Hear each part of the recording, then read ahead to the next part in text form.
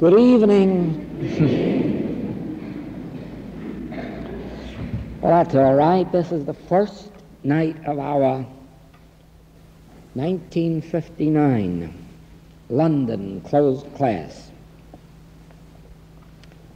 I wonder if you realize how many classes we have had in London and in Manchester, open classes and closed classes, since this work began here in England.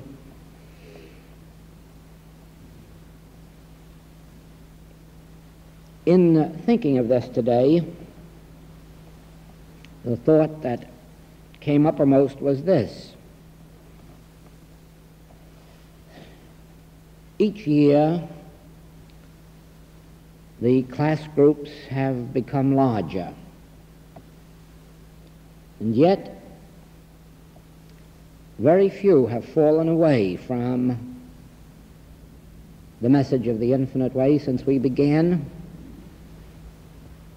Each year, those who have come have remained. Some few have gone, surely, but for the most part, you have remained. And to the number, still more. This class, there are very, very few who are taking our classwork for the first time. I think that is the most remarkable part of this entire experience. It is natural, first of all, that there be small classes because of the nature of the work, because of that which is really demanded of the students, not by me, but by the message. It is natural that some fall away because the demands are too great. The whole principle of the infinite way is one in which the goal is dying daily, being reborn of the Spirit. And it isn't given to everyone, more especially in this age, to be able to do that, because this is the age of the go-getter. This is the age of the great personalities. This is the great day of the great I-ams. And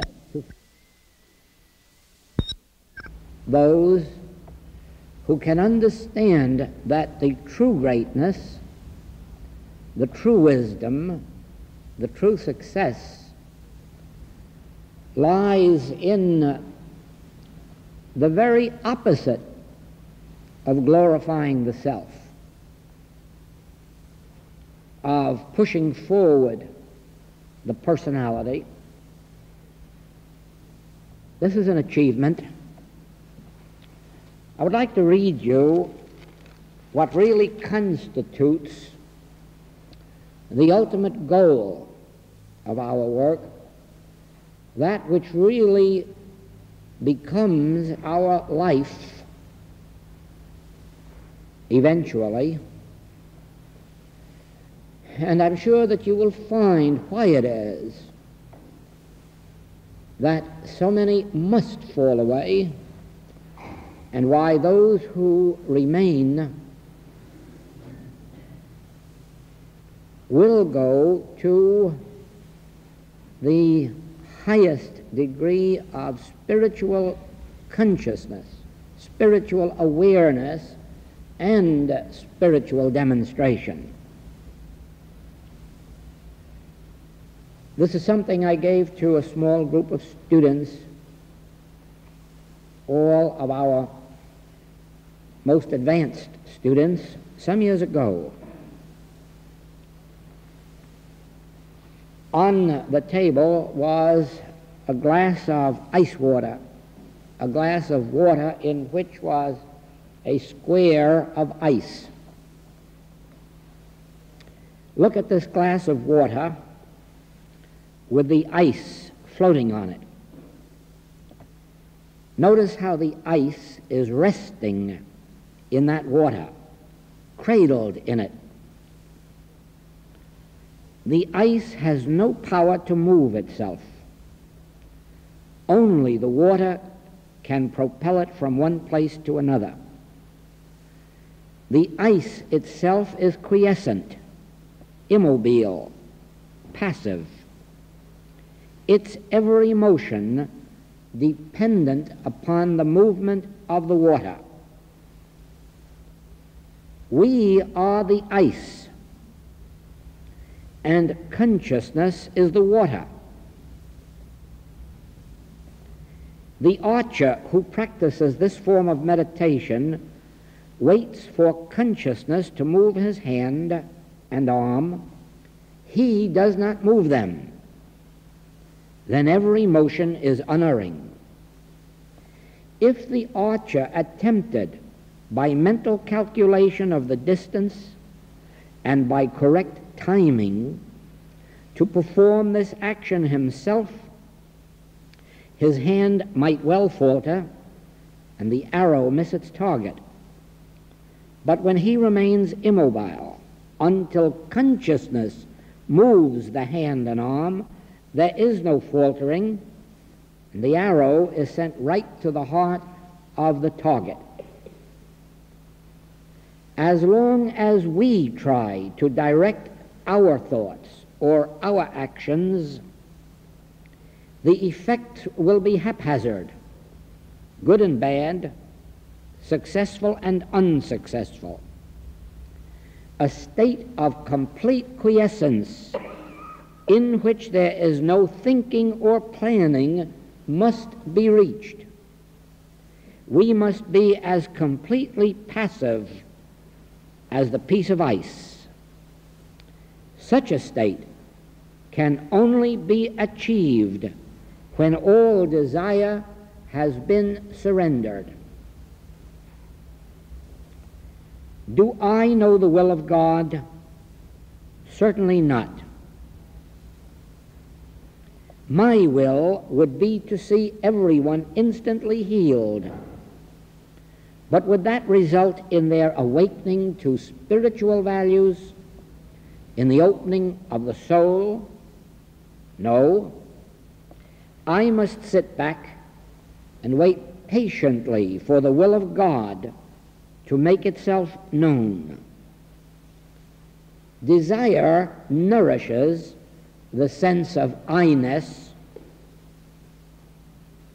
In I-ness, there can be no is-ness.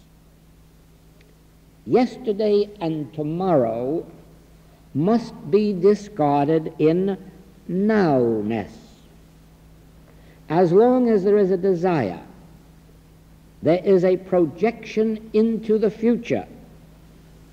As long as there is a regret, there is a return to the past, both of which are dead, without substance and without life. Now is the only life. Now is the only reality. Now is the only time. The future is only an extension of the now. Sap must flow up from the roots of the trees into the branches to form the buds, flowers, and leaves of the trees. However, if there could be a tree consciousness which worried about whether or not there would be enough rain or sun in due season, it would interfere with the normal and natural flow of life. So do we interfere with the free flowing of life by injecting I-ness into the already completed picture, an I-ness which manifests as fear of the past or future, concern, anxiety, desire. There can be no desire, not even the desire to give, for that too feeds the sense of I-ness and bloats the ego. There must be a complete resting as the ice rests in the water, letting the water project the ice wherever and whenever it will. You may think at first that this is an impossible life to live, and that it is impractical in the modern world of business or government. On the contrary, it is the most practical form of life ever evolved.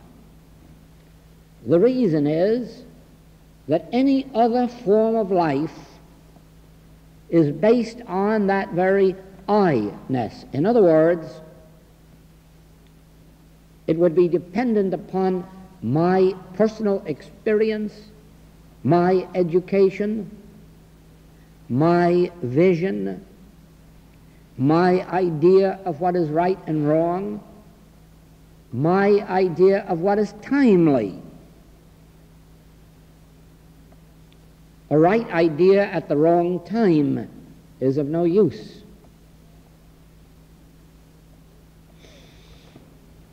Therefore, in the degree that I can relax, attain an inner silence, quiet, peace, I can be led of the Spirit. I can be influenced by an infinite wisdom, an infinite intelligence, an infinite power. And then my actions really become the carrying out of the divine will, not mine. It responds in the right time, in the right manner. The difference between living that life of I-ness, I, me, mine, and this spiritual life is really the difference between failure and success, permanent success, rather than some temporary sense of success. This ability to be still and let the Lord speak within us, let divine grace move us, this ability assures us that I am living, yet not I. Christ is living my life. My life is God-governed, God-directed, God-impelled. At first, it seems difficult to make the transition from the ordinary I life to this life of spiritual guidance, spiritual protection. But actually, it only takes a few months of real serious endeavor to come at least to a place where we can gradually take on this divine guidance, divine will, divine movement.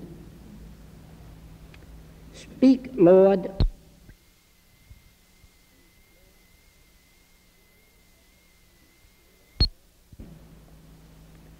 To be able to retire into that quiet,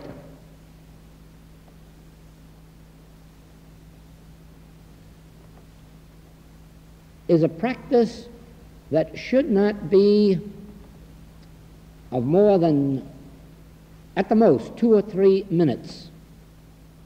Probably even 1 or 1.5 minutes would be better. But repeated as many times in the day and evening as it is possible to be alone for 1 or 1.5 minutes. And to be repeated at night any time and every time that one may awaken from sleep. Surely early in the morning again. And the reason is that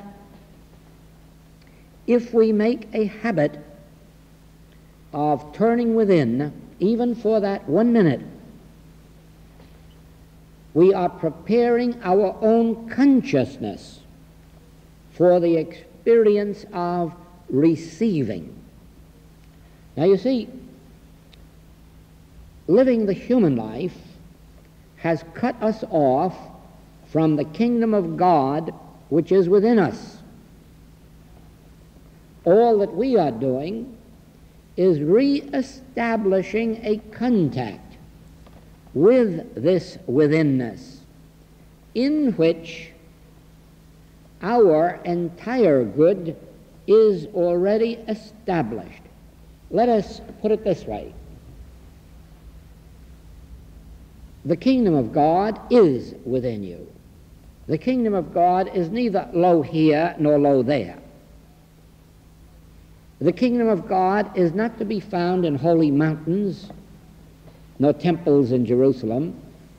The kingdom of God is to be found within you. Now, we who accept, who have responded to this message of the infinite way, we are compelled to acknowledge that this is the full and complete truth, that it is a living truth, that it is an eternal truth, that it is now the truth, that the kingdom of God is within us. And as Tennyson has told us, Browning, isn't it? Browning, that this truth is within ourselves. It is within ourselves in all of its fullness, completeness, perfection. This means our lives are established within ourselves. The fullness of life, the completeness and the perfection of life is already established within ourselves from everlasting to everlasting. If we were to live 1,000 years on earth, our completeness for that length of time is already established within us. Fulfillment, infinite supply, infinite wisdom, infinite grace. But we must open out a way for this infinite splendor to escape. Infinite, infinite, infinite.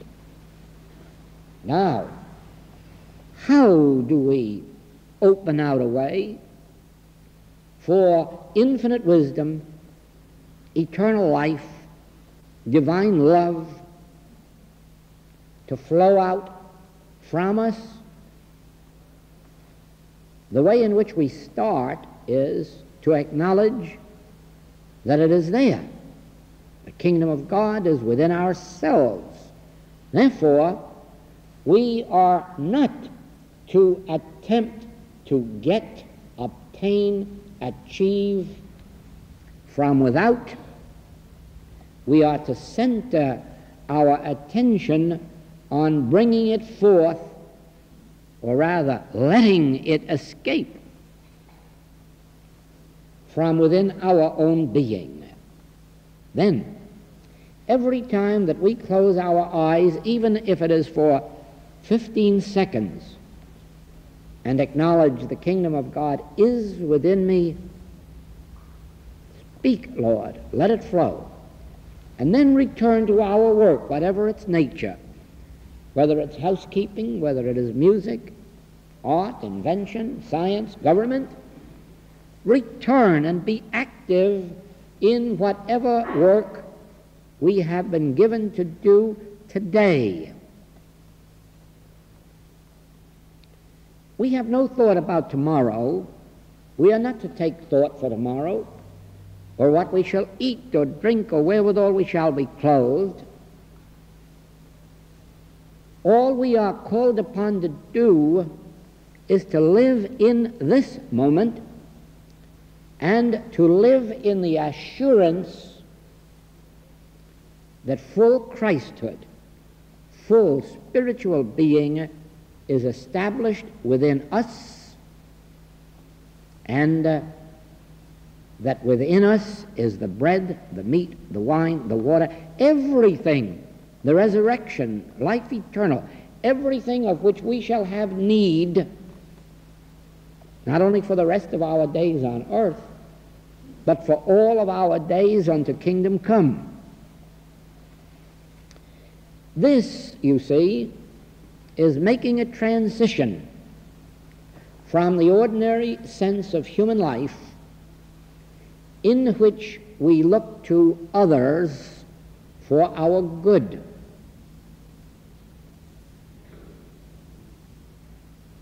We look to husbands or wives or children or parents.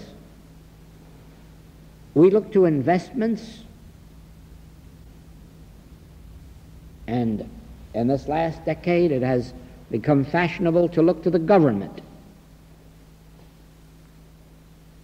Whereas in the spiritual life, we are taught to look within ourselves and let God's grace flow out from us.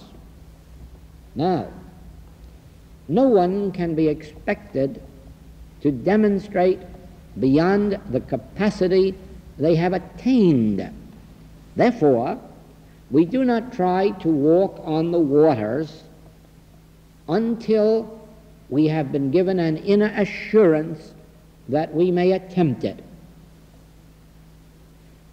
We do not start with, well, I will go out and run up a lot of bills because now God within me is going to meet them. No, rather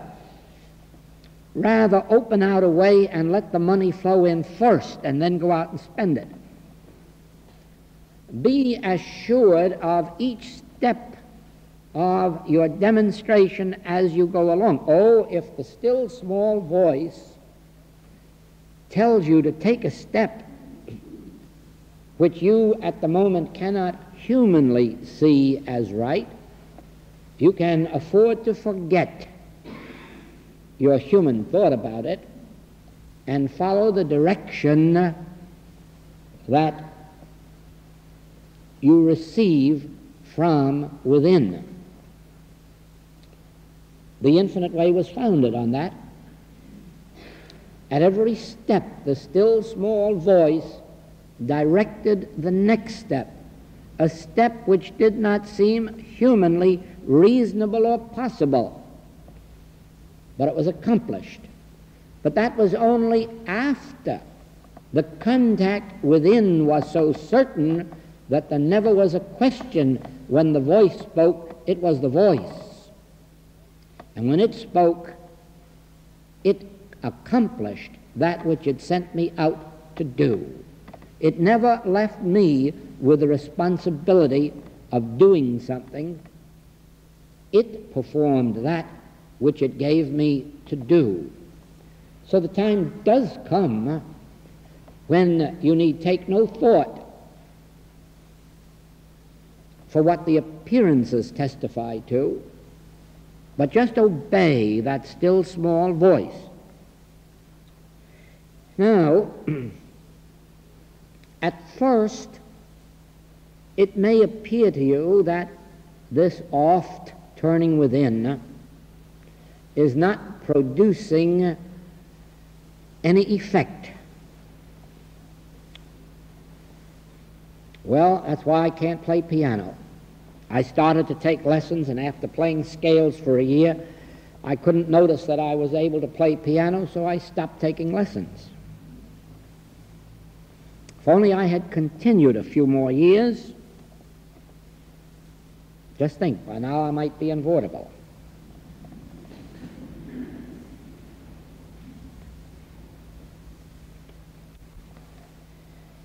You see, as we turn to the spiritual life, it differs so completely from our human experience that you are really setting out on an uncharted sea.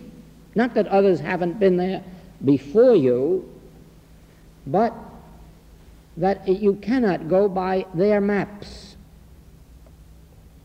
You have to have your own experience, and therefore you have to walk slowly, move forward slowly and patiently.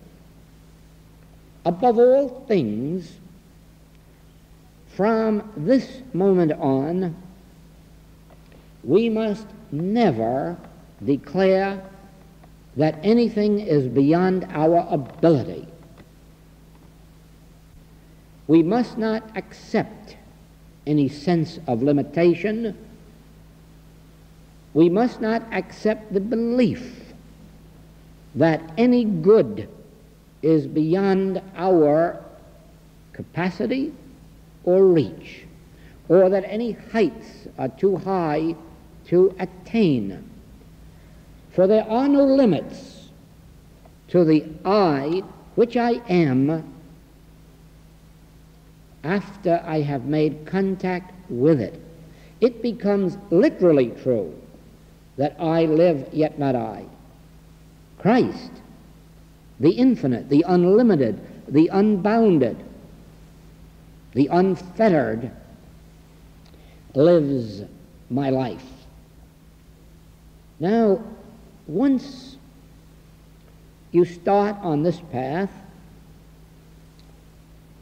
you must take into the silence with you a word which in the human scene is not understood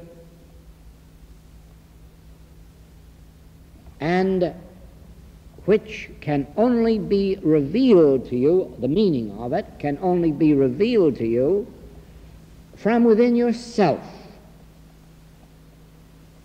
It is for this reason that we must not use this word in the connection I'm going to give it to you outwardly or openly. We must use it as the Hebrews taught in the very earliest days of their experience, silently, secretly, sacredly, and then when its meaning has been made clear to us, we will understand why we never can voice it in this way except within ourselves. The word is I.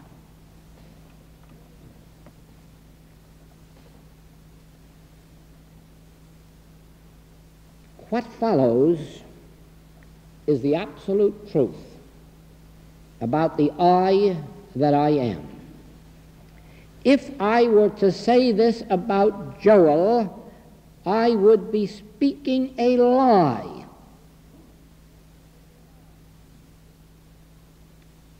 But I can speak it about the I that I am. The I that I really am. The I which is one with God. This I that I am, in the depths of my inner being, this I is the bread, the wine, the meat, the water, the resurrection unto me eternally. Therefore, anything in all of this world of which I may ever seem to have need is already established in the I that I am, and I need not look outside to man whose breath is in his nostril, or to princes.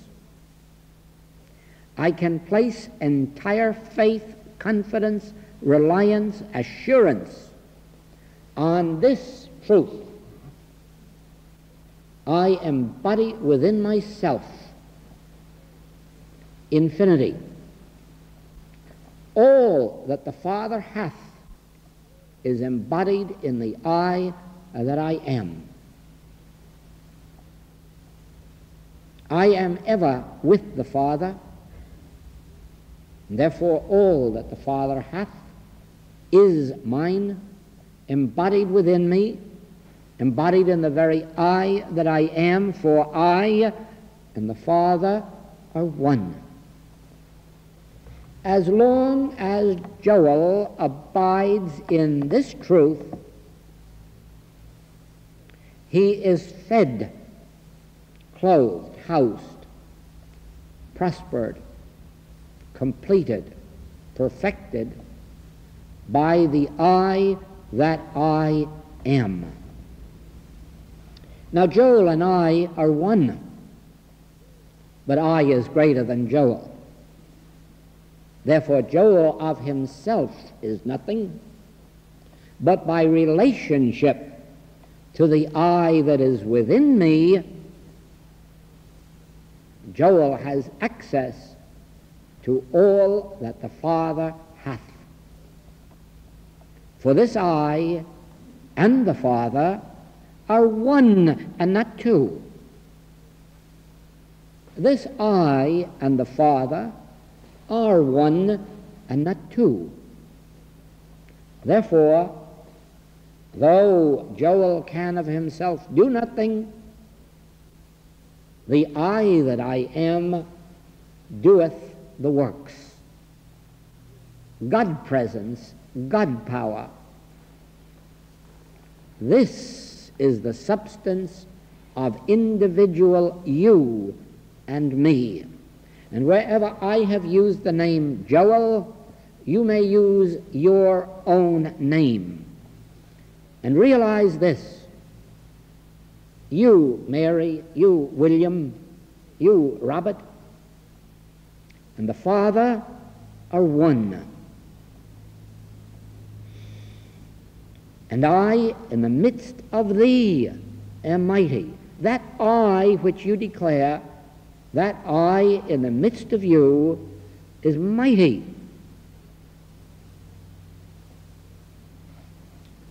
In proportion as you understand that I and the Father are one, in that proportion do you understand that all that the Father hath is mine. The mind of God is mine. The life of God is my life. The soul of God is my only soul. There can only be one spirit, one life, one soul. And that is mine. That is yours. Wherever the word I can be voiced, that I is consciously one with the Spirit which is God, the soul, the life, the substance, the wisdom, the power, the dominion. In that way we were taught in Genesis that we were given dominion over the earth, the waters, the sky, and all that is therein. We were not given that dominion as of ourselves, but by virtue of the I that I am, the I that is within me, the I that constitutes my individual being.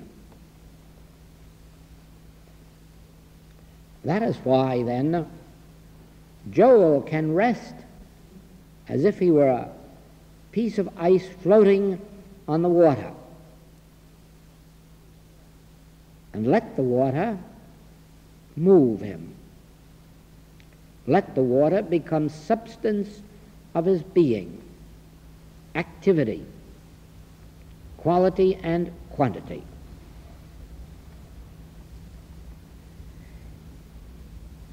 As we realize this, and we learn to sit in the morning in our period of quiet, you can now see the purpose of your meditation. As you are sitting for your first meditation in the morning, you are realizing that God has made this day. God has perfected it. God has decreed its activity. And the Father within you is the law and the substance and the activity of this day and of all of your life during this day. And so you are now receptive to its grace. Thy grace is my sufficiency in all things. Thy grace, closer to me than breathing, nearer than hands and feet. Thy presence goes before me. Thy presence is with me. All that thou art, I am. Thy will be done in me today. Thy grace is my sufficiency today. Thy presence is my assurance.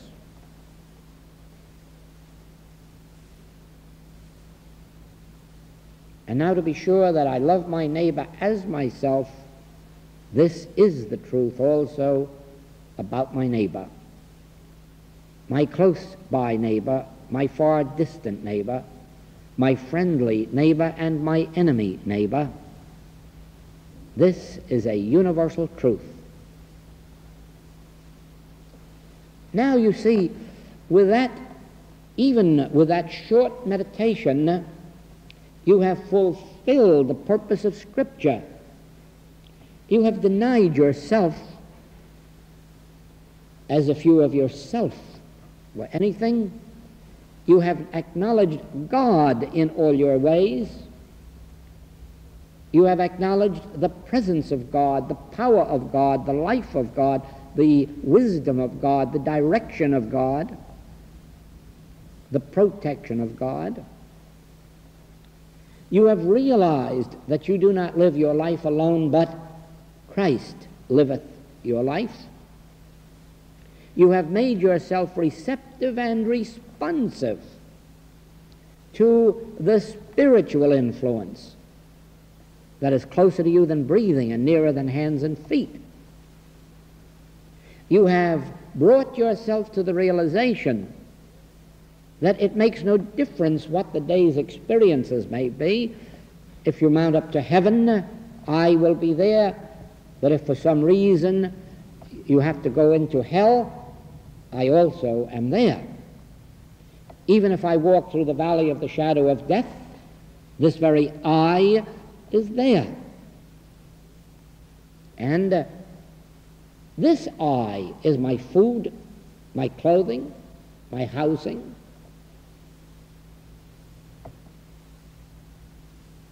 My daily work, my daily activity isn't for the purpose of earning a living. It is for the purpose of showing forth God's handiwork. It is for the purpose of fulfilling God's purpose in me. Yes, I know.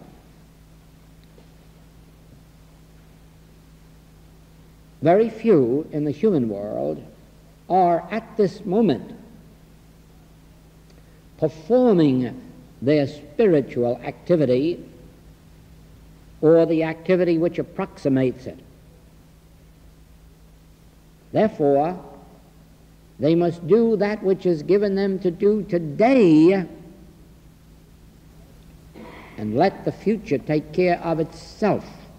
By acknowledging God today, as Brother Lawrence brought it out, even in scrubbing the floor or cooking in the kitchen, even acknowledging God in these activities which seem so mundane, even in this, we are bringing God into actual expression. And then you may be assured that we will be led from that activity to another and another and another until we are being fulfilled spiritually. Now, regardless of where we may be today, and I am addressing this not only to you, but to the man in prison, those in hospitals, those in mental institutes, wherever you are today, wherever you are at this minute, disregard the appearances and declare for yourself, the kingdom of God is within me. Therefore, the place whereon I stand is holy ground. Up in heaven, down in hell, in prison, in the valley of the shadow of death, where I am is holy ground. Here and now, in this very place, regardless of appearances to the contrary, here where I am, God is. Closer to me than breathing, nearer than hands and feet. And starting with this acknowledgement and recognizing that I in the midst of me is very God being, one with God. Thou seest me, thou seest the Father that sent me, for I and the Father are one. And when you say I, remember that I and the Father are one and not two. I, the I that you declare, that I and the Father are one and not two, and all that the Father hath is yours. What the appearances are, I have nothing to do with at this moment. What the condition of the purse may be, I have nothing to do at this moment.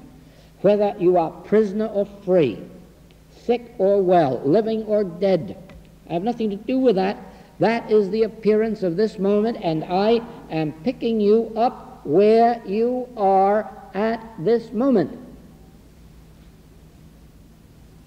And from this moment on, I, in the midst of you, will lead you, direct you, govern, feed, clothe, house. Only remember that this must be brought to your conscious remembrance. You must abide in this word. You must let this word abide in you.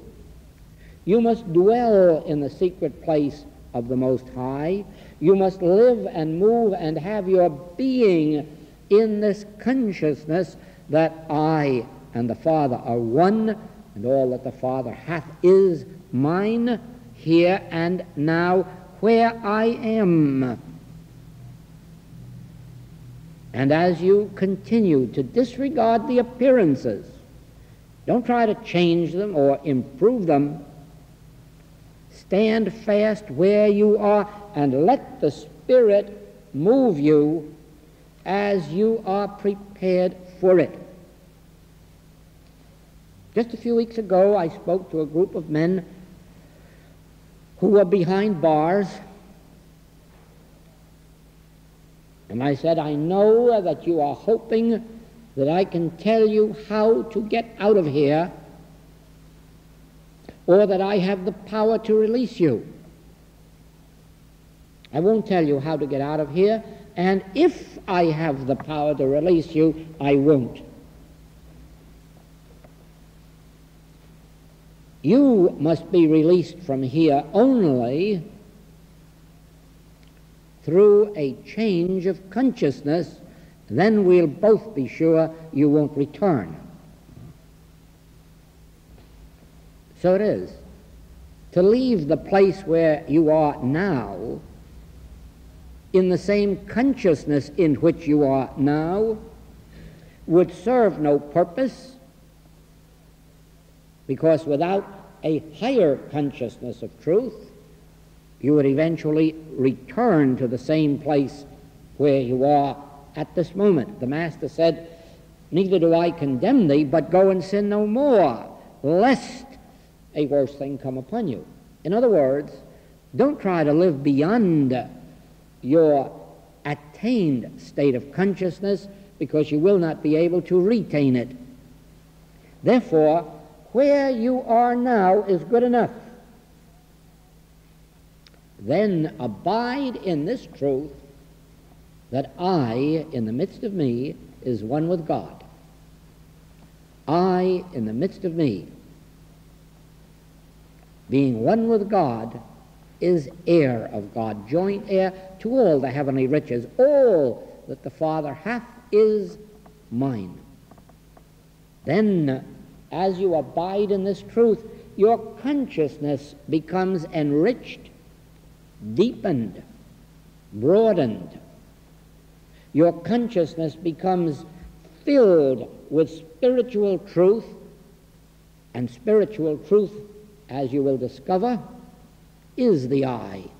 I am the truth. And this truth which fills your consciousness literally appears outwardly as the greater harmonies in your experience. Now you see, you must know the truth in order for the truth to make you free. Regardless of what sense of limitation may be binding you, nothing is going to free you except knowing the truth. Knowing the truth is something far more than reading it in a book or reading statements. Knowing the truth means exactly that, knowing the truth. Now, as you take this truth into your consciousness, as you live it and relive it, as you ponder it, meditate upon it, cogitate, you will find that gradually, sometimes slowly, sometimes quickly, truths become alive in you. They take on an entirely different nature than just statements of truth. They become living truth itself. And this is when the demonstration of God's presence comes forward into active expression. So remember this. You have only one demonstration to make. Do not make the metaphysical mistake of trying to demonstrate things or persons or conditions. You have but one demonstration to make, and that is the conscious realization of the presence of the I, that I am, as one with God. You have only to realize the presence of God, and that realization will appear externally as fulfillment. Seek ye the kingdom of God, and all these things will appear outwardly in your experience, but the things can't appear without the attainment of this kingdom of God.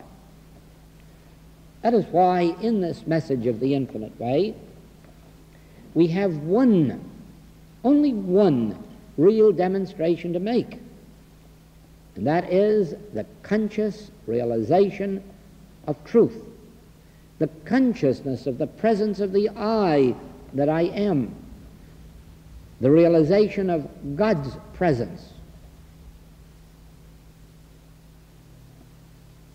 In thy presence is fullness of joy. Therefore, the only demonstration we have to make is to find ourselves in thy presence. But this thy presence we are talking about is already present. It is already the I within our own being. Therefore, we don't have to bring God to us. We have to bring ourselves to God realization, to the realization of God's presence within our very own being. At every step this week, we are going to remember that it is in knowing the truth that we find our freedom, and therefore we are devoting this week to consciously knowing the truth, consciously knowing every truth necessary to the development of our spiritual consciousness, every truth necessary to the building of a spiritual awareness within us, consciously knowing every truth necessary to bringing forth spiritual consciousness, healing consciousness. We are attempting this week to bring forth from within ourselves our healing consciousness. It is already there, but there are certain specific truths which we must know, which we must abide in, which we must let abide in us, in order that this healing consciousness may be evolved.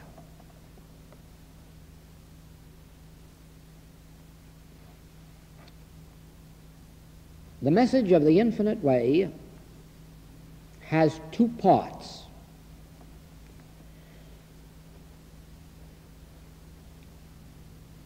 Its first part is its metaphysics. This we call the letter of truth. The letter of truth which we consciously know, remember, declare, in order that we may build the consciousness of truth. The consciousness of truth is the mystical side of this message. The metaphysical side is the letter of truth. The mystical side is the consciousness of truth, that which is attained through realization or attainment, sometimes called illumination.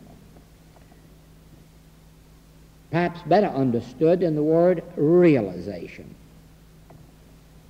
Now,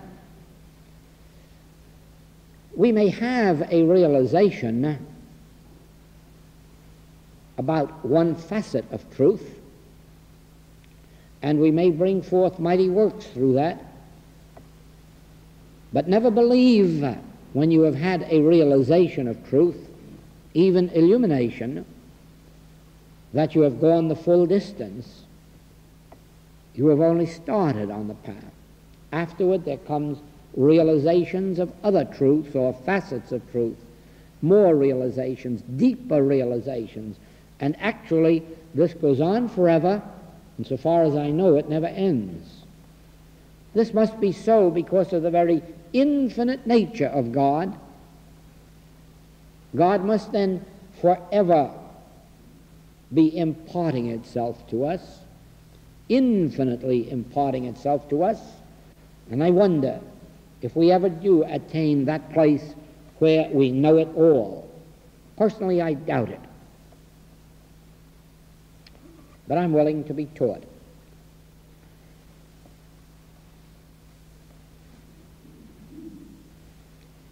The beginning of wisdom is when you know that all that you are seeking is already established within you, and that you are seeking only to bring it forth from within your own being. This will always prevent idolatry. It will prevent you from false gods, false Christs. It will prevent you from worshiping something or someone outside your own being. It will likewise prevent your fearing. As long as you realize that the kingdom of God is within you, you need fear no man, You need have no fear what mortal man can do to you, what mortal circumstance can do to you, what mortal condition can do to you. Fear must lessen and eventually fade away as you realize the nature of the I that I am within you. As you realize God's presence within you, you never can fear anything external to you, nor can you worship anything or anybody external to you, for the kingdom of God is within you. All that the Father hath is embodied in that I within you.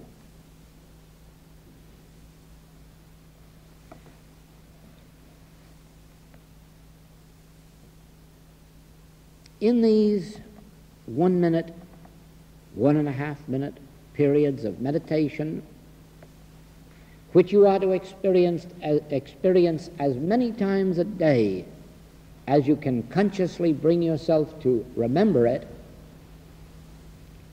always remember that your first thought must be, the kingdom of God is within me, and all that God is I am, all that God has is mine, for I and the Father are one. And if you have no time for anything else, you will be all right. You will have made a contact, and you will have prepared the way for the imprisoned splendor, the infinite imprisoned splendor, to escape. We always begin with what we have. Never acknowledge that you don't know enough truth. Never acknowledge that you haven't enough of truth or anything else.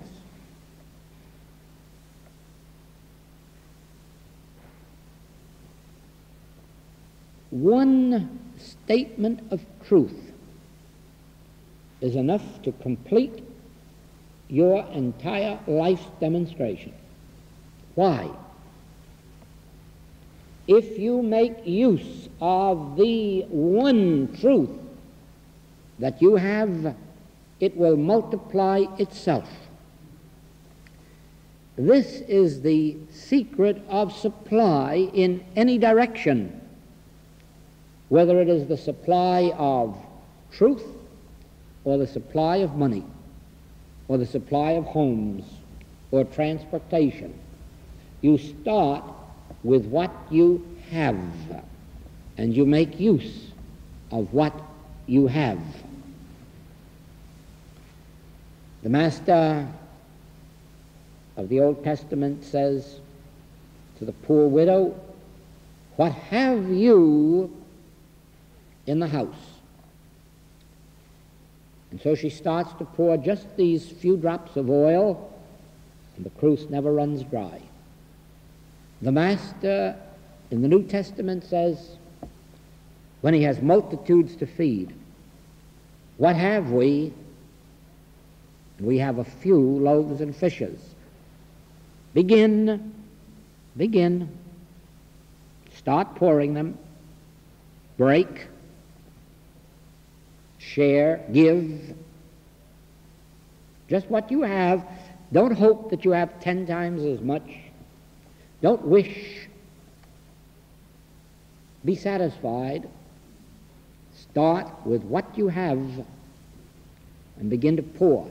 And if you only can remember one statement of truth, take that one statement of truth into your consciousness and live with it. Ponder it. Meditate upon it. Keep it within you. And soon you will find, even if you never discover how it happened, that that one statement of truth has a companion. Another statement has come into your awareness. When that happens, you need never again fear you have proven the multiplication of what you have. Good evening.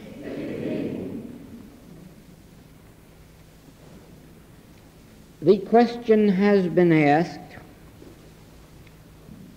why it is that so few mystics in the world's history have been healers.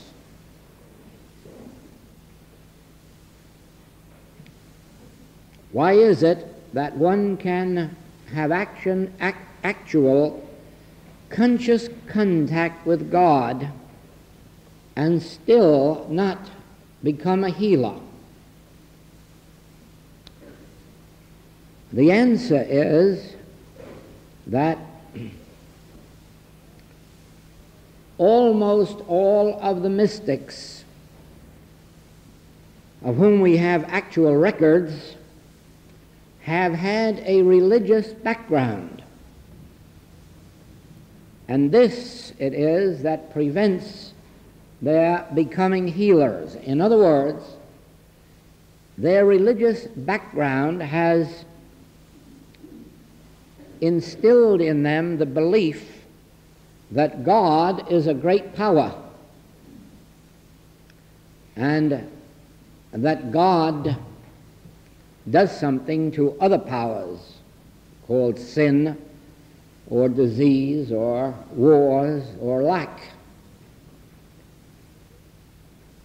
There is that belief in all religious teachings that you can turn to God and have God do something for you. And this, of course, is the barrier which makes spiritual healing impossible.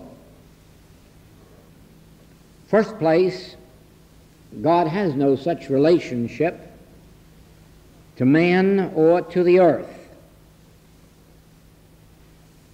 And unless one knows the nature of God and the nature of man, it is an impossibility to attain the necessary consciousness which results in healings. Now, I must illustrate that for you. God, the great I Am, Spirit, soul, consciousness, that which we call the creative principle of man and of the universe, the creative, maintaining, and sustaining principle, is infinite intelligence, divine love. And into this realm of God, nothing ever enters that defileth or maketh a lie. Nothing ever enters the kingdom of God that needs healing, improving, reforming, supplying. God is of too pure eyes to behold iniquity. God has no consciousness whatsoever of a world that needs improving, of a world at war, of a world in poverty. Imagine, if you can, what would be the nature of a God that could watch these last 3 wars through which we've gone and do nothing about it. Just let it go on, aware of it. Heaven forbid that there should be such a God. If God had the power to stop these wars, these bombings, the poverty, the slavery in some parts of the world, and didn't stop it, God would be a fiend, not a God. And if God didn't have the power to stop it, God certainly wouldn't be a God. one or the other. If God had the power to stop it and didn't, it could not be God. If God had the power to stop it and didn't, God would be a fiend. Not even a human parent could watch this carnage and permit it to go on if they could stop it. Therefore, unless an individual can understand that God is infinite good, the infinite intelligence of the universe, divine love, one has no understanding of God, no correct understanding of God, even if one had a feeling of God's presence, which mystics do have, an actual awareness of it. Yet there is a blind spot in them, a barrier, which prevents their overcoming the old belief that you can look to God to do something for the people of earth. When you understand God as spirit, omnipresence, you understand then that man is all that God is, that God constitutes man, and all that the Father hath is thine. And then you understand why there is no need to pray to God for anything, no need to expect anything of God. The need is that we come into the orbit of God, the nature of God, the realm of God, by becoming sons of God. As a human being, the creature, you are not under the law of God, neither indeed can be.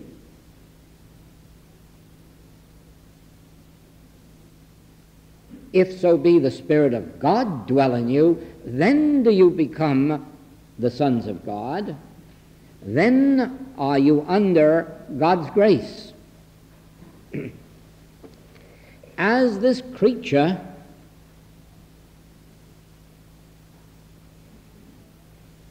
living in a world accepting the belief in two powers, the Master well describes us.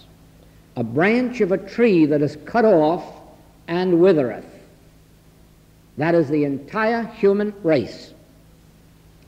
Until the individual, by abiding in the Word and letting the Word abide in them, dwelling in the secret place of the Most High, living and moving and having your being in God,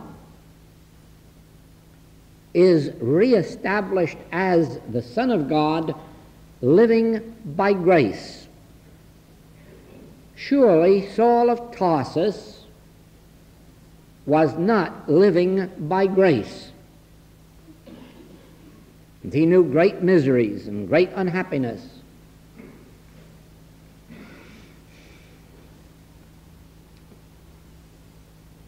Hatred, persecution filled his consciousness. But St. Paul could say, I live, yet not I. God, the Christ, liveth my life. I live by grace. I can do all things through Christ. In other words, now I have contact with my spiritual source. Now I am consciously one with the source of all life, all being. And I can now relax, take no thought for my life, because now there is this Father within that performeth everything that is given me to do, feedeth me, leadeth me, beside the still waters, maketh me to lie down in green pastures. None of this is true of the creature. None of this is true of the person running their automobile into brick fences, stumbling down the street with alcohol, robbing banks, inflicting evil upon each other, brawling in their homes or in their business. This is not the Son of God living under the grace of God. This is a branch of the tree that is cut off and withereth.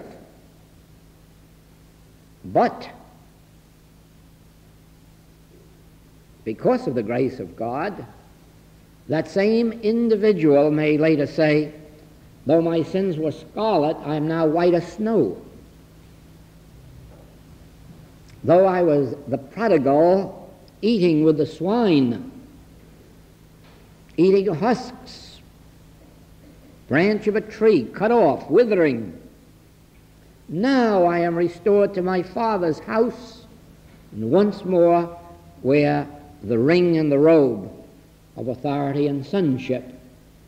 And so with us, though we were mortals, though we were sinners, though we lived the normal life of a human being, sometimes good and sometimes bad, sometimes rich and sometimes poor, sometimes healthy and sometimes sick, by virtue, first of all, of a divine grace that turned our thought toward God, and the continuing grace which led us until in some specific moment there was an awakening. And in that awakening, we were restored to our original relationship as one with the vine. And the vine is one with God. And now, all of the Godhead bodily is flowing into us, through us, and out from us by virtue of our conscious oneness with God. Now, as long as we entertain a belief that God can do something for this branch that is cut off from the tree, this withering human race, all of this praying, all of this church going, all of this being religious amounts to nothing more than making us good humans. It can do that. Indeed, it can. To receive correct instruction can always make us good humans. And it's far better to be a good human than a bad one, although very often it is the bad one who has the best chance of being restored to his Christhood because he's driven, whereas the good one usually can be so content and so peaceful in that human goodness. Just as disease, serious disease, is more responsible for people being returned to divine sonship than health ever was. Now, I would like for a moment to return to last night. I'm sure that many of you must have thought of our glass of water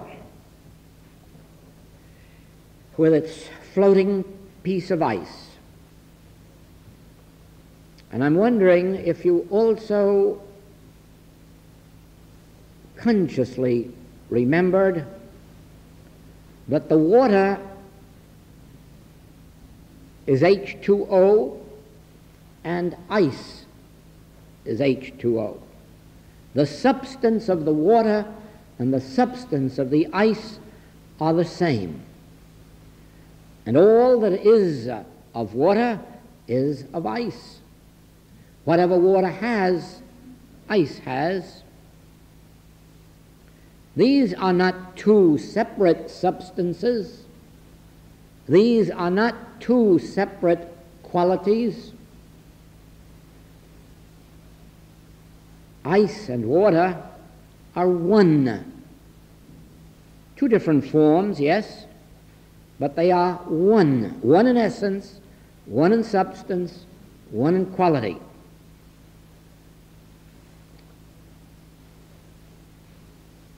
The ice does not turn to the water for anything that the ice hasn't already got.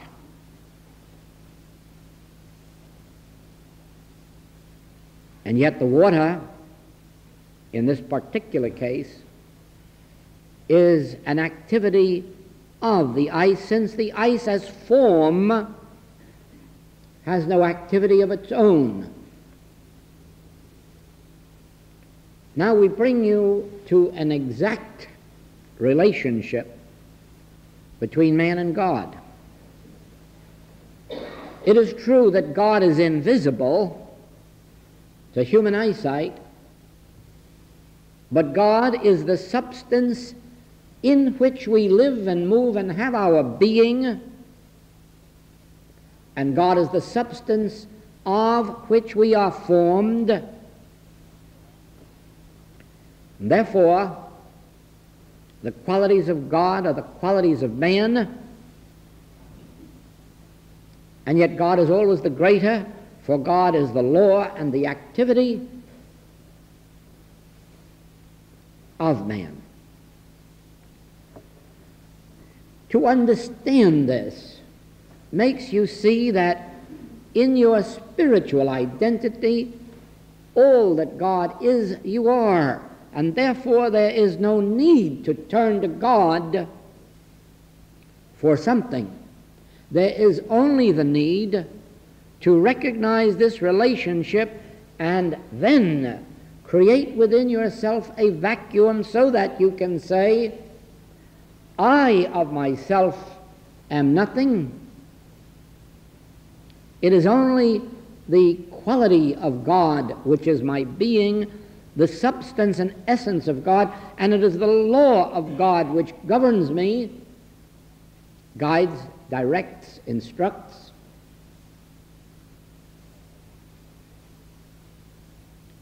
Then you can understand why the Master could say, Thou seest me, thou seest the Father that sent me, for I and the Father are one, and yet I and the Father are one, but the Father is greater than I. The nature of our being is the same as the nature of God's being, for we are one. And yet, relaxing in that oneness, we permit the invisible to uphold us, sustain us, move us, feed us, clothe us, house us, direct us, instruct us. We learn to relax and let God's grace govern us. Now, there's quite a difference between this and thinking of ourselves as something separate and apart from God, having to ask God, instruct God, influence God. Quite a difference. All the difference between successful spiritual living and non-successful living of any type. God's grace is my sufficiency. This is a truth. But God's grace is not brought into experience by this praying to God in the sense of asking, pleading, seeking, but rather God's grace is brought into our experience by relaxing into an atmosphere of, Speak, Lord, thy servant heareth. Now try for a moment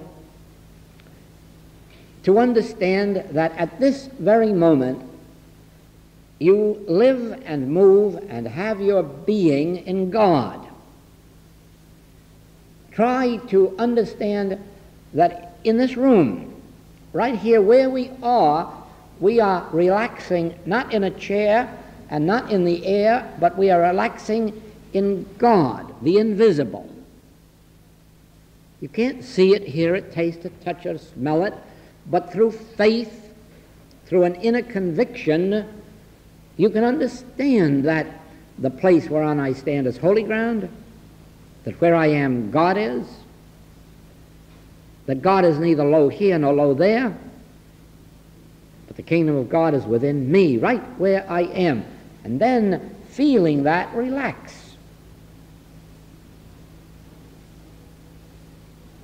Now you know that the God that made this universe,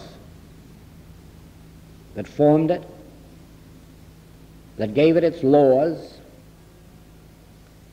is certainly capable of maintaining and sustaining your identity and mine unto eternity. Therefore, it is necessary to relax in it, closer to me than breathing, nearer than hands and feet. And now, since God is the infinite intelligence of this universe, let God's intelligence move us as it will, feed us, clothe us, house us, direct us, resurrect us, restore the lost years of the locust, return us to the Father's house. Let thy will be done in me, without any idea at all of any need for telling God what we need or what we would like, without any idea at all of advising God as to what we should have or what we think we should have or what even we would like to have. Not at all. Let us acknowledge God as infinite intelligence and divine love and say, I'm satisfied with that. I'm satisfied to be what you want me to be, to do what you want me to do, to be where you want me to be. Thy grace is my sufficiency. Let me so understand the nature of God that I too can say, the Lord is my shepherd, I shall not want. I know that he leadeth me beside the still waters, without my asking, without my directing. But I must relax in his consciousness. I must relax in his spirit, in his wisdom, in his judgment, in his will. And this in mystical language is called self-surrender. Yielding, dying daily, not having a will of my own, a desire of my own, not even a care of my own, but always living in the realization I live and move and have my being in God consciousness. It is closer to me than breathing. Therefore, it knoweth my needs before I do, or he knoweth my needs before I do. It is his good pleasure to give me the kingdom, and I can rest in that word, relax in that word. And then you will see that you are now developing a healing consciousness, because now you are not seeking a God power, you are living in a God power, and you are not acknowledging a power that has to be overcome. Now you are getting back to the fullness of mysticism, in which we learn that evil has no existence at all outside of the mind that believes in good and evil. And that is, of course, what has been called the carnal mind, or mortal mind, mesmeric mind, and other names it has in different literature. But the mind that is composed of good and evil, that is capable of good and evil, that believes in the power of good and evil, this is not the healing consciousness. And so the healing consciousness only comes to those who arrive at a state of consciousness in which they can live consciously one with God in full and complete confidence that God is the mind, the intelligence, the wisdom, the love, infinite, therefore needing no help from us, and that in this God consciousness there is nothing to battle with God, nothing to war with God, nothing for God to overcome. Sometimes it is helpful to have a specific statement, and the one that is the most helpful to me is remembering Paul's statement that the carnal mind is enmity against God. I can laugh. It brings a smile to my face, and I can relax. How foolish can you be? Enmity against God. Where is God's infinity? Where is God's all power? And who created this enemy of God's? God made all that was made. God looked upon all that he made and found it good. Where then do you get a power to war with God? And you will find, as you are called upon for help, or as you attempt to give help, that you will only succeed in proportion as you reach an inner state of grace in which you do not battle error, you do not war with mortal mind or carnal mind, you do not seek to use truth over error. You rest in this word. You abide in God. And in the realization there is no enmity in God. There is no power in anything that God did not make. Therefore, there is no need for a God power to overcome or destroy or remove or reform. When you are abiding in the consciousness of God as omnipresence, here and now, where I am, as you abide in the consciousness of God as the creative, maintaining, and sustaining power of the universe, as you abide in this consciousness of God with no opposition, no enmity, no powers to overcome, something takes place within you. It is a fourth dimensional experience, or a mystical experience, in which there is a real realization. Of course, God is all. It's an actual experience, no longer just an affirmation or a statement in a book. It is an experience. Of course, how could there be God and something else? And in that moment of spiritual union, and for that is really what it is, in that moment of spiritual union, everything that had existence as evil dissolves.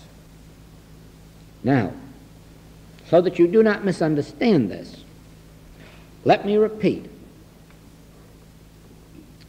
In the world of human beings, there are two powers. On the physical level of life, there are two powers. Physical force or material force can be used for good and it can be used for evil.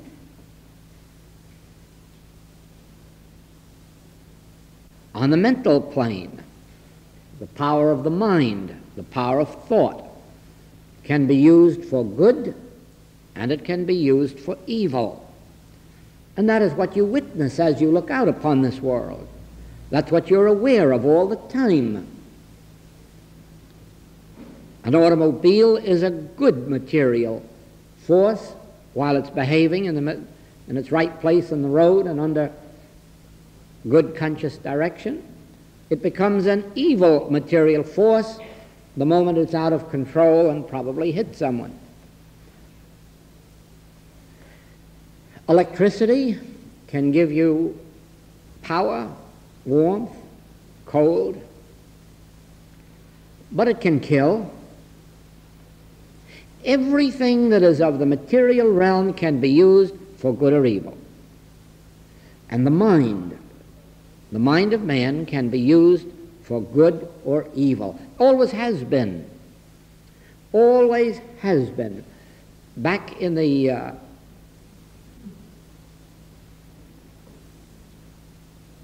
earlier days of the Aborigines of Australia, you had them with such complete knowledge of mind power that they could bless, but they could also curse and kill just with the power of their mind.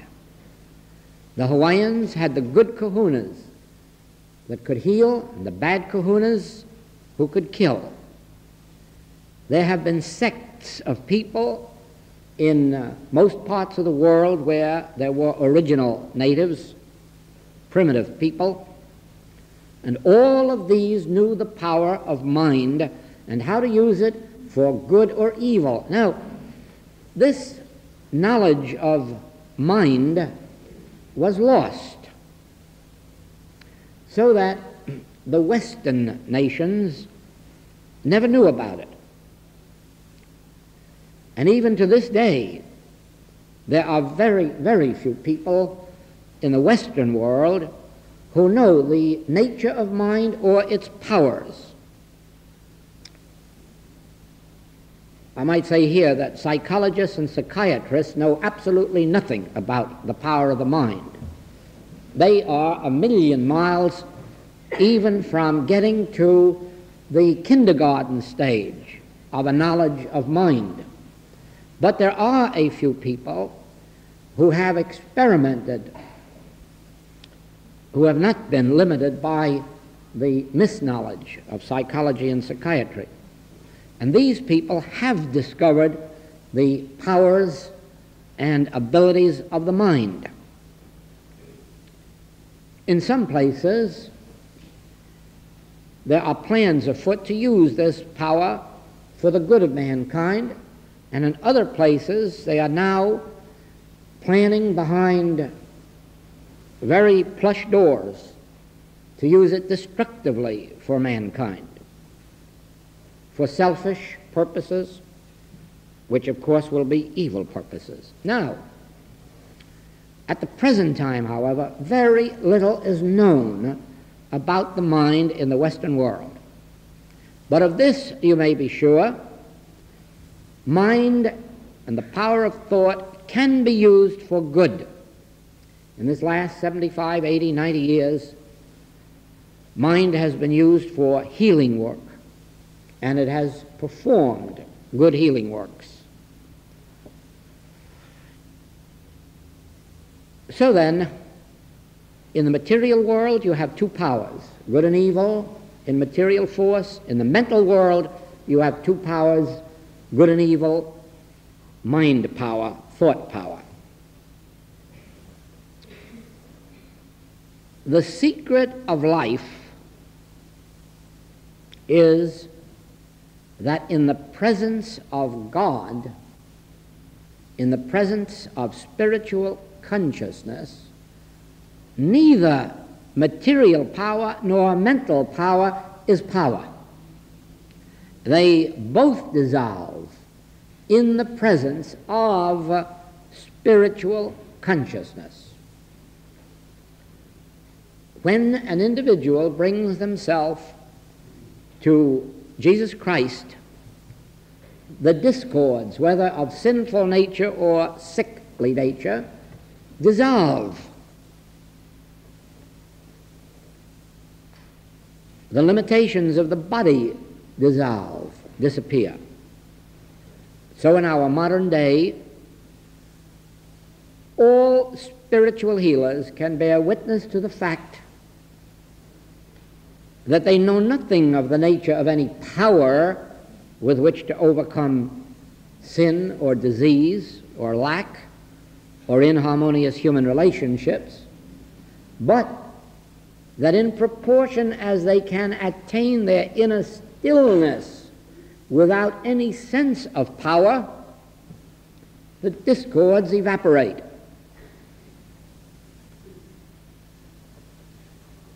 We have, as the simplest of problems, colds and grip and flu, and every metaphysical healing is a proof that germs are not evil powers and that infection or contagion cannot operate. Now remember, it does operate in the human scene. It stops operating the moment it comes up against spiritual consciousness.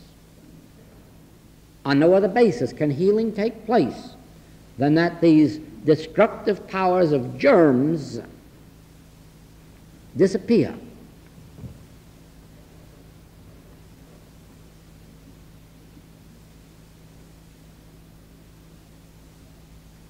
Day before yesterday, I received a letter from the States. 2 or 3 months ago, a lady wrote asking for help. She had cataracts and was so blind that she could not walk on the streets without someone to lead her. And the day before yesterday, I received a letter written in her own handwriting without wearing glasses. Now, you have heard me say so often, I don't know how to heal. I wouldn't know how to remove cataracts. I wouldn't know how to restore that woman's eyesight. No. I know how to abide in inner stillness and to remember that in the presence of God there is no evil to be healed or removed or touched or reformed, that there are no powers but spiritual powers, and there are no laws but spiritual laws. Therefore, laws of matter or laws of mind cannot operate. In that consciousness, something happens, and outwardly we call it healing. So it is. You know how many of you have written to me in these past years, and you know that sitting 10,000 miles away from you, no power was being exerted over you or in you. And now you must understand what did operate. The realization that there is no material power or no mental power that is a power in the realization of God as one infinite all power. Now that is what constitutes spiritual consciousness. Spiritual consciousness isn't anything mysterious. It is something sacred, it is something secret, but it isn't mysterious. Spiritual consciousness is your consciousness in proportion as you no longer give power to physical force or mental force. In proportion as you understand God as the only force, and then take the attitude of Jesus Christ, resist not evil. Or visualizing, if you can, Jesus turning to this crippled man and saying, what did hinder you? What did hinder you? Rise, pick up your bed and walk. In other words, there's no power holding you there. And one with God is a majority. Therefore, the consciousness of a Jesus realizing that this which the world calls material power or mental power, either one, is not power. In the early days of my practice, I think that unconsciously I accepted the fact that material power wasn't power, but that mental power was power. It took me about 2 years for the revelation to be given me that mental power isn't any more power than material power. As a matter of fact, there wouldn't be any material power if there wasn't some kind of a mentality to move it, to be the power. And so really, mental power and physical power is one. That's why it has often been said that thoughts are things. But actually, mental power is no more power than physical power is in the presence of the consciousness which knows that spirit is the only power. Spirit, God. And spiritual law is the only law. And spiritual life is the only life. In proportion, then, as we realize that, the transformation takes place in what we call the outer world. But it isn't an outer world, because there isn't any outer world. The only world there is an inner world. God is consciousness, one infinite consciousness, and because you and I are conscious, this is definite proof that God is your consciousness and my consciousness. Therefore, we have one and the same consciousness, all of us, God. Therefore, everything that exists is embodied in this one consciousness which is God. But now go a step further, the one consciousness which is my consciousness. That is why you are embodied in my consciousness as this class. I am embodied in your consciousness as teacher or friend. Don't think we are outside of consciousness. Oh no, we are consciousness itself. But because there is only one consciousness, that is my consciousness and yours. Therefore, everything is subject to this one consciousness which I am, which you are. Now follow this. There are states and stages of consciousness, and those of material state of consciousness believe that physical force is power. And they do everything through physical force. They might even earn their living through physical force, physical energies, physical labors. Then there is the person who has gone a step further and has more of a mental consciousness. And this person begins to earn their living through mental powers and exert mental powers, personality, individuality.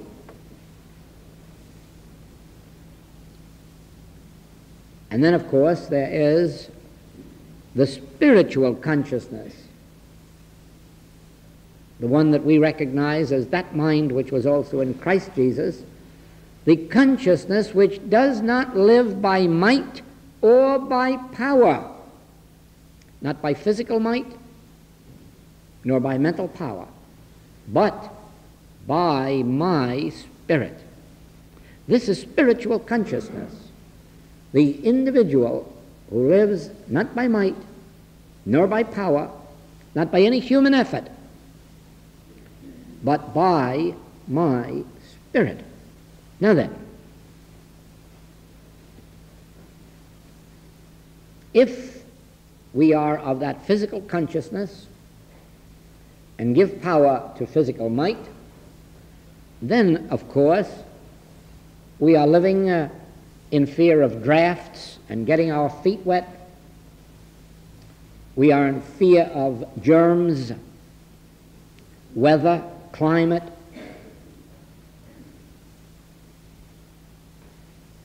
If we have gone into the mental state of consciousness, we probably want somebody's good thoughts to bless us, and of course we fear somebody's bad thoughts because they might harm us. We may be uncomfortable in the presence of people who we think are sinners. We don't like their thought upon us.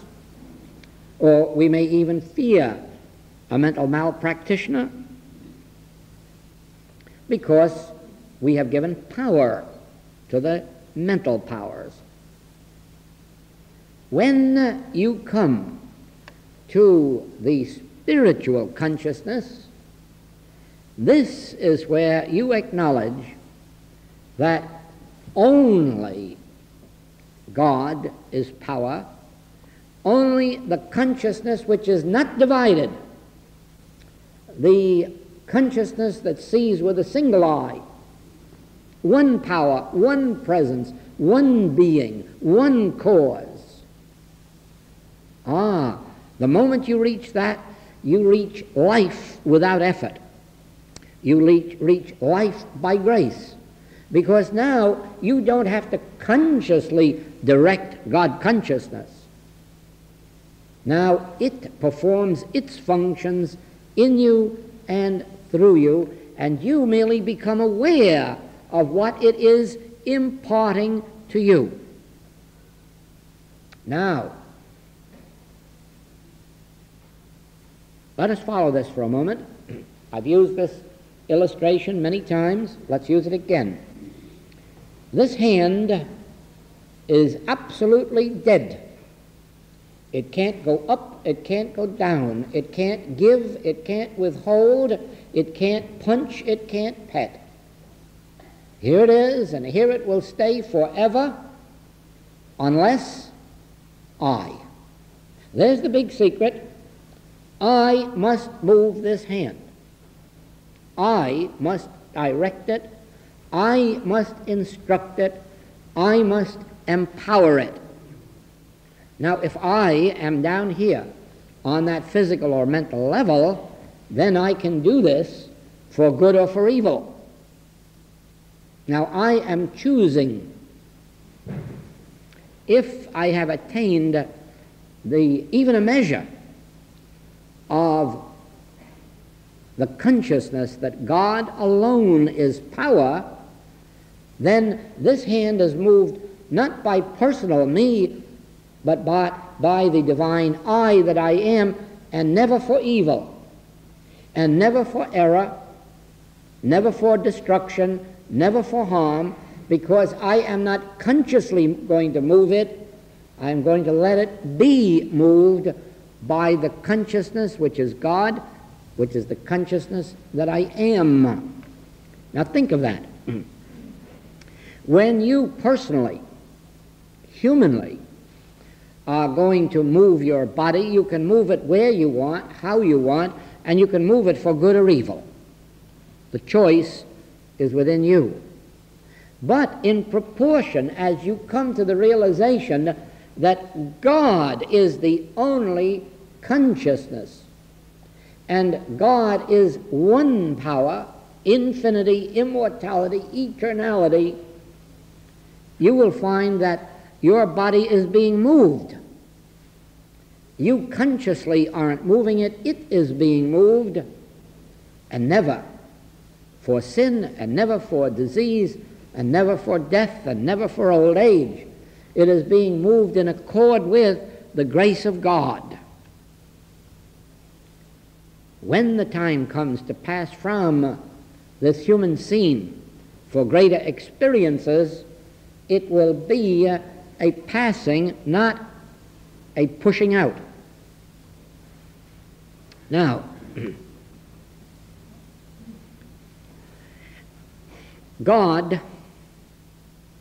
is the one and only infinite consciousness, the all-good, my consciousness.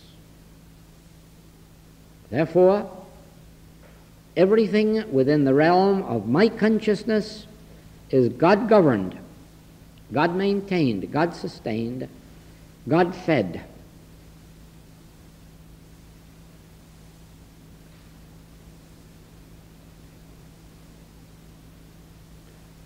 God, divine consciousness, is the substance of all form. There is no evil form, there is no destructive form, no harmful form, no injurious form, for God is the substance of all form. Now you present to me a claim of infection or contagion, germ. But in this inner vision, I see God as the substance of all form. Therefore, there can be no destructive form, no injurious form, no harmful form. All form is of the name and nature of God. All form is of the quality of God, the activity of God, and exists under the law of God. And then I reach that inner stillness, and then we prove the germ was not destructive. I'm not denying that there are germs, there may be, but I know that they can't be injurious, they can't be destructive, not in the realization of one power, one intelligence, one love, one life. You present to me a claim of marital discord, and I say that God constitutes individual consciousness. Therefore, there can be no battle in consciousness, no disagreement, no separation. There can be no opposing interests, no opposition. God is infinite consciousness, the consciousness of you and of me, and there can be no discord between me and thee, for we are one.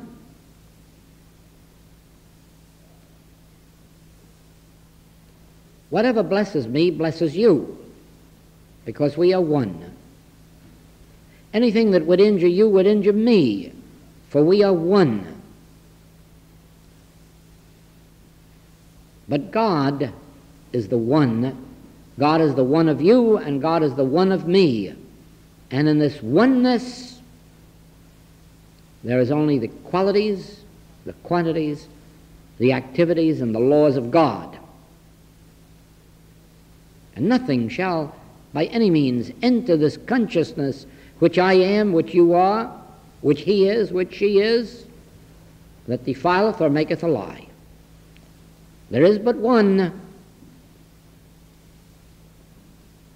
And then again that inner stillness and silence, and the seal is placed on that treatment, and so it is. Regardless of the name or nature of a claim which is brought to your awareness, you have to start with the fact that God is one. One presence, one being, one power, and all that God is I am, and all that the Father hath is mine. Therefore, God consciousness is my consciousness, and nothing can enter my consciousness which despoileth, defileth, or maketh a lie. And so I know that God is the substance of all form, God is the activity of all being, God is the law unto all creation, and in him is no evil. In this truth of oneness, one being, one presence, one power, there are no opposing powers. And so we are dealing only with the belief, not your belief or mine, the universal belief in two powers, good and evil. But if you do not accept two powers, then you do not have the belief. And one with God is a majority. And where there is no belief in two powers, there is spiritual harmony, spiritual health, spiritual wholeness. This is why I caution the students, don't be satisfied if you've had a healing just because you have good health instead of bad health. Remember, good health can always become bad health. No, even good health must be transcended until you know that there is neither good health nor bad health. There is only spiritual health, God health. In other words, spiritual harmony, spiritual wholeness, spiritual completeness. Never be satisfied with just physical health or mental health. Never be satisfied with financial abundance, because financial abundance can all too quickly be financial lack. Don't be satisfied with financial abundance. Translate it and realize that the only real abundance is the presence of God. God's presence is grace. God's presence is supply. God is the substance of all form. God is my being. That's why I shall not want. And then, when you are abiding in this truth of spiritual substance, it will appear outwardly as the fulfillment of all your requirements, and there'll always be 12 baskets full left over. But not if you are going to count dollars or pounds or properties and think you have a sufficiency. Oh, no, no. Time makes many changes. But if you recognize that in the kingdom of God, God itself is fulfillment, and where the Spirit of the Lord is, there is liberty, freedom from all sense of lack and limitation, then you have made God your supply, and your supply will be abundant. It will be infinite. But only if you've made God your supply. Only if you've made God the health of your countenance. Don't be satisfied because the heart beats the right number of times. God is the health of my countenance. God is my supply. Don't be satisfied. I see in today's paper they're starting a new movement to be sure that we all buy concrete shelters. Now we must all go out and buy concrete shelters. Don't be tempted. Don't be tempted. There's no place where God is not. If you have made God your abiding place, your dwelling place, then that's where you are, and that's where God is. And let's see somebody try to destroy God.